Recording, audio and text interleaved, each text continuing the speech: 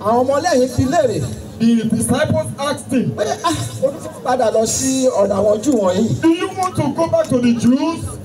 Jésù òun láti lọ o. And Jesus said, I must go. Orítorí pé ìbárìn nínú òkùnkùn yóò bá ṣe pé náà mọ́lẹ̀ ọgbọ́n yẹn. Because if I do not walk in darkness and I walk in light, Olóhùn àdébẹ̀sẹ̀. I will get there. Jésù débi òkú Lásárù. Jesus got to the place where Lazarus was laid. Ó sì béèrè. And he asked, Níbo ni Lásárù wà? where is Lazarus? Wọ́n fi hàn án. And they showed him. Àwọn obìnrin wọ̀nyẹn jí àwọn ẹ̀mọ̀ àti fún àti di ọjọ́ mẹ́rin ọ̀tọ̀ọ̀tọ̀. Mary and Martha, they argued and said, it has been 4 days. Lásárù mà ti mírun. Lazarus is thinking and is Jésù sọ fún smelling. wa pé ojú omi mú oye ìwé. And Jesus said, he is sleeping and resting. He's not Nígbà tí dead. Jésù dí egbògi Lásárù. And when Jesus got to the grave of Lazarus, Jésù gbójú rẹ̀ sórókè.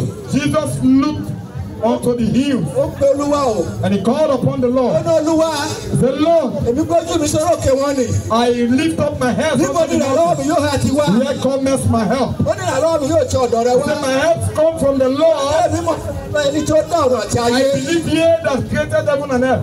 Léèní Today, ènìyàn wọ̀nyí mọ̀ pé tòótọ́. let these people know truly Ìwọ ló rán mi. that you have sent me. Má jẹ́ kí ọ lọ́dọ̀ wọn. Don't let your word be vanity before them.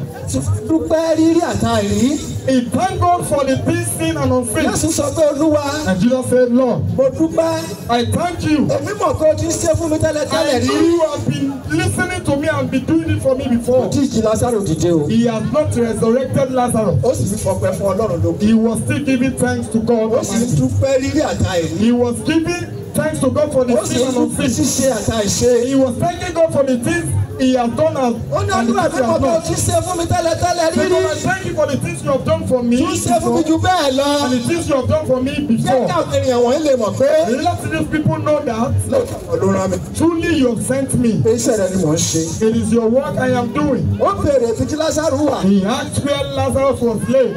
Wọ́n sọ wọn nílé òkú They Lásárù. told him and they showed him his grave. Ó débẹ̀ ó pàṣẹ. He got there and he decreed. Ó ní òkúta tí wọ́n yí sẹ́nu bodè Lásárù ẹ gbé kúrò ń bẹ̀. They rolled away the stone that was rolled on the grave Ó ní of gbogbo Lazarus. aṣọ ìṣòro tí ẹ fi dì í. He said, loose him Ẹ̀tú ọkùnrin ń bẹ̀. and let him go. Lẹ́yìn òun láti tú Lásárù sílẹ̀ lọ́wọ́ ikú. Today, God loosed Lazarus from death. Jésù débẹ̀. Jesus got there Ó tú Lásárù sílẹ̀ lọ́wọ́ and ikú. Lazarus was released Ó and loosed. Lásárù The Lazarus. Lásárù gbóhùn rẹ̀. Lazarus heard his Ó sì word jí dìde kúrò nínú ìsànkú and he rẹ̀. rose up with authority from the grave. Òkú ọlọ́jọ́ mẹ́rin di alààyè. The dead for 4 days became a living. Ó fi lágbárí sálábàárù ṣe àpẹẹrẹ. And Lazarus was used as an example Òtítọ́. of himself before he left. Nígbà tó di àkókò tí Jésù When it was time for Jesus, tí a pa when he was sì killed, ká máa gbélébú. when he was nailed on the Jésù sọ cross, fún wọn pé Jesus said to them, bí ẹ bá pa mí, if you kill me, èmi yóò kú. I will die, Ṣùgbọ́n lọ́jọ́ kẹta, but in the third day, yóò dìde. I will resurrect. Máa padà lọ sí. I will go back to heaven. Wọ́n ka Jésù máa gbélébú. Jesus was nailed on the cross Wọ́n sì pa á.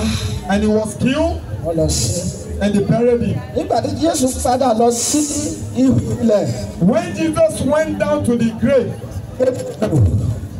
gbogbo àwọn òkú tó wà ní ìsàlẹ̀, and all the dead that were in the ground, gbogbo wọn mọ̀ pé nìkan wá. they knew someone came. Jésù lọ mọ ohun tó wà ní ìsàlẹ̀. Jesus went to the deep to know what happened. Béèrè agbára àti àṣẹ He lọ́wọ́ had wọn. the authority and the power from them. Gbogbo wọn sì gbóhùn rẹ̀.